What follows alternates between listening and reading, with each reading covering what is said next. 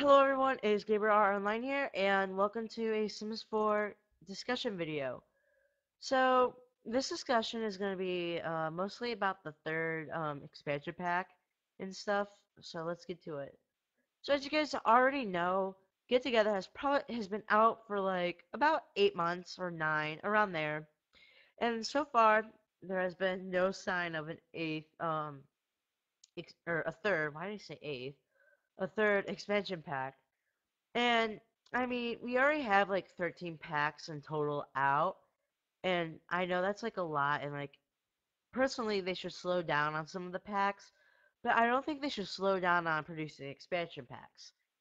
And based on like the gap between Get to Work and Get Together, those two packs were released like 8 months apart, which means technically we should, if there was a pattern, have a third expansion pack out by now. So where is that pack? Well, originally, since it has been out, I thought there would be a statement at Gamescom, but nope. Sims Guru Drake said that they would not be making any announcement at Gamescom this year, so that idea was thrown out the window. And that does not mean though that we could be getting an announcement this month. Like maybe in about like a couple days or so, it would be sometime on a Tuesday, so either August 2nd, um, August 8th, 15th, 29th. I think we should be getting either a video trailer or a quarterly teaser for the next video trailer this month for this expansion pack. And by and why I want it this month is because I feel like they should release the pack, or they're going to sometime in the fall. So hopefully as early as October or as late as November. And as for the pack, I could see either a pets expansion pack, or generations expansion pack.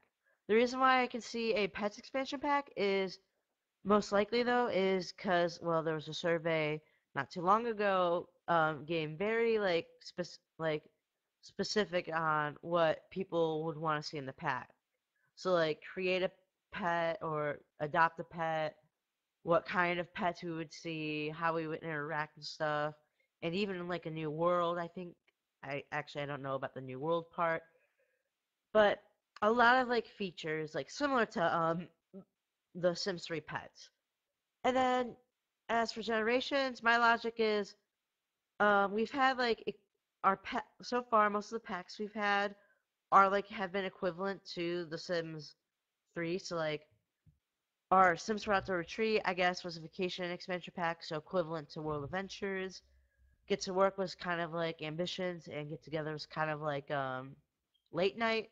And the fourth expansion pack from The Sims 3 was Generations, so you could be seeing a Generations expansion pack. And as for that pack, I would want to see the return of toddlers, like everyone else has been wanting to see.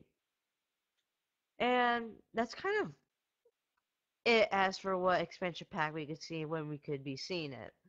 And please remember that most of the stuff I've been talking about, like my information, probably isn't the most correct because right now I'm like making this video really fast, and I didn't really look at all the information or stuff, but I probably will like post some of the articles and stuff.